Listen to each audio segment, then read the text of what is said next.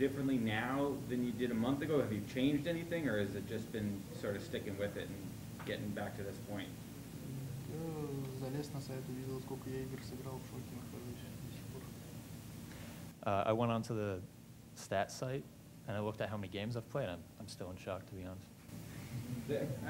Sticking with that, what is it like for you to be playing at the level you're at now, and what is your longest season that you played? Ну, конечно, мне нравится играть, нравится побеждать. Команда выкладывается, когда команда побеждает, ты находишь в себе новые силы и продолжать в том же духе. Думаю, все только начинается. Well, obviously, I really love playing. I love winning, especially when the team puts its biggest efforts. Want to save some of those shutouts for the playoffs? No kidding.